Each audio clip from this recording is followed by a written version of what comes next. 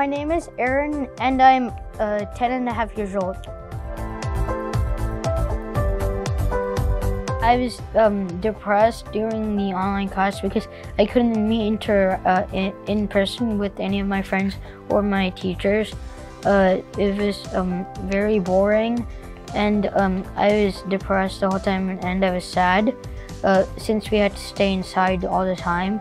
And I didn't like having to be online. I wanted to like go in person to school, but it was too risky to go, and the school is closed down since the pandemic started.